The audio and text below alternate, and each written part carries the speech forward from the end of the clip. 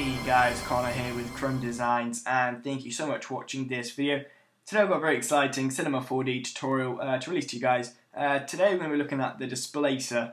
I actually came across this when I was looking at a plugin in Cinema 4D, and the demo towards it and like the preview, it had this sphere, and it was all jagged on the top, and it kind of looked quite nice.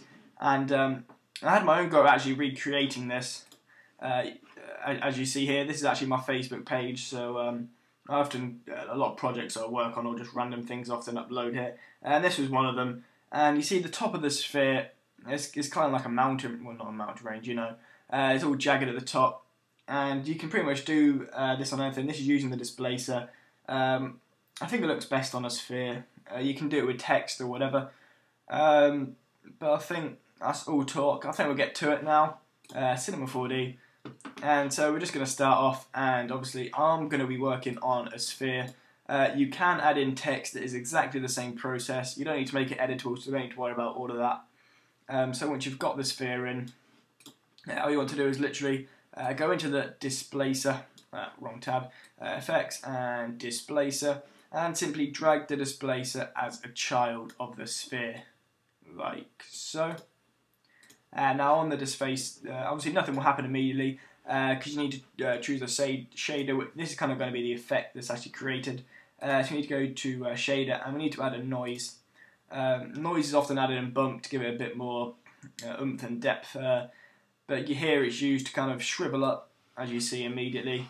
We've kind of got a distorted sphere, like a rock kind of. If you have the right texture, it could kind of pull it off. And that's all there. So once you got that sorted, I'll tell you what, I'm going to move it up a little bit, and I'm going to make a floor, like so. Set up the scene, and once the Displacer's in, now literally this is how you use a Displacer. You drag it as a child. You can do many different effects. I'm going to be working on this kind of effect that we created here. So to do this, under fall off, if you go to shape and you go to box, and kind of stretch out the box just so it kind of fills out the sphere, like so. And then also if you go to object and strength, if you increase the strength, you see that weird things seem to happen, as well as if you change the height, you've got a very weird kind of abstract shape to happen. Also, this is actually a very good way to create them quick abstract shapes. Also, if you use this to text as well, you can kind of keyframe it, and so it kind of comes into the abstract mesh or whatever, and it kind of evolves into the text. That's a good way there. Nice effect. And it hasn't really been used, if I'm perfectly honest. So back to the Displacer. We obviously don't want it that strong, so tone down the strength and the height. And I'm going to implode and out. Explode. Yeah.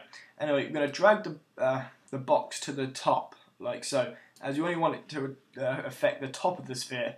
This can work with whatever. You can drag it to the bottom of the sphere, should you wish. I'm going to drag it to the top for the time being, like so. And that's not as jagged as the one, so obviously you just need to literally play around with the strength settings and the height and whatnot.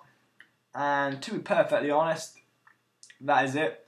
As you see, if you render this out here, it's really jagged, the ends. If you want to kind of smooth it out, go to hypernerbs and drag the sphere as a child of the hypernerbs, like so.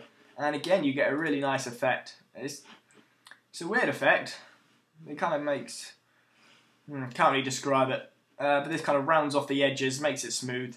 So get to all the jagged. If you want them in the middle, change the subdivision editor.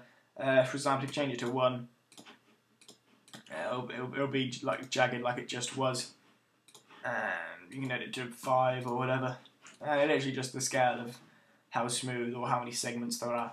So it's on 2, and that was fine. So there we go. Nice effect. So that is using the Displacer. You can use it on text, as I said. Hypernerb if you want it rounded. I'm not sure if this is really more of a tip or whatever. But anyway, I'm going away in a few days, so I thought I'd get a video or a tutorial out, as I don't like to keep it over a week or whatever. So that's all from me. Thanks for watching this video, guys.